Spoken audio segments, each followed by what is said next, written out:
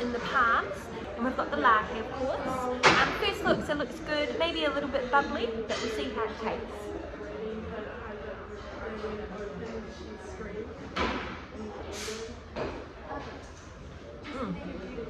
Okay, it's quite hot. It's got a nice flavour to it. The mint's nice and smooth.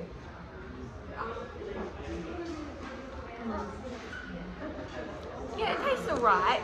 It's maybe a little bit too hot. I would say it's maybe a bit burnt, which isn't ideal. The coffee taste is nice. It's nice and smooth. It was a bit bubbly, so yeah, it's just a bit hot. So what are we going to give it, Niels? I think I'm just going to give it, it's pretty average. I think I'm just going to give it a 4.8.